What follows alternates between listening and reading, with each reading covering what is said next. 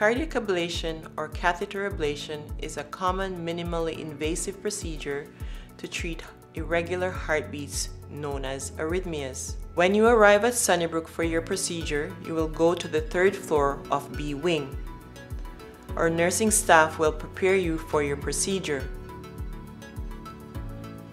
When ready, you will be transferred to the catheterization or cath lab. During the procedure, a catheter and small wire will be placed into a blood vessel in your upper thigh and fed to your heart. Using a specialized tip, your cardiologist will target and fix abnormal tissue that is causing your arrhythmia. The procedure typically takes 1 to 4 hours to complete, depending on what your heart needs.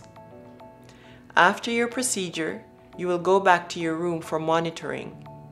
It is important that you lie flat for at least 4 hours to help your incision heal. Your healthcare team will let you know when you are allowed to walk around. In most cases, patients are discharged the same day. After 24 hours, you should feel free to continue most of your normal activities. Do not drive for 48 hours after your procedure. Do not lift more than 10 pounds. Do not participate in strenuous activity for the first week. Most patients experience no difficulty with the ablation procedure.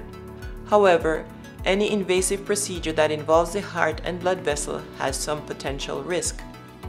The most common side effects include slight bruising or bleeding at the puncture site. If you notice bleeding at the site of your incision, lay flat and put pressure on the incision for 15 minutes.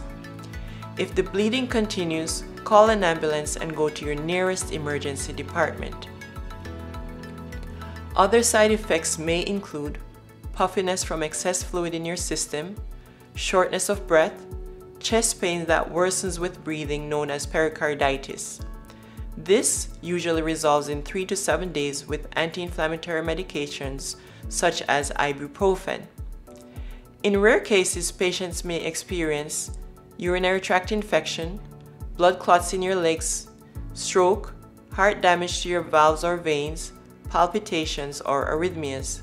For patients undergoing atrial fibrillation ablation procedures, there is one rare complication that can occur up to 8 weeks after your procedure. That complication is a small connection between the heart and the esophagus.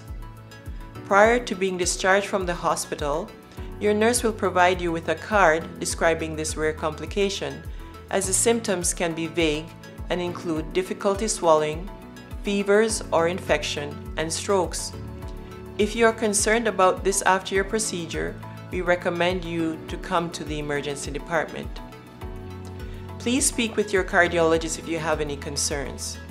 If you experience signs of stroke, fainting, high fever, call 911 or go to your nearest emergency department.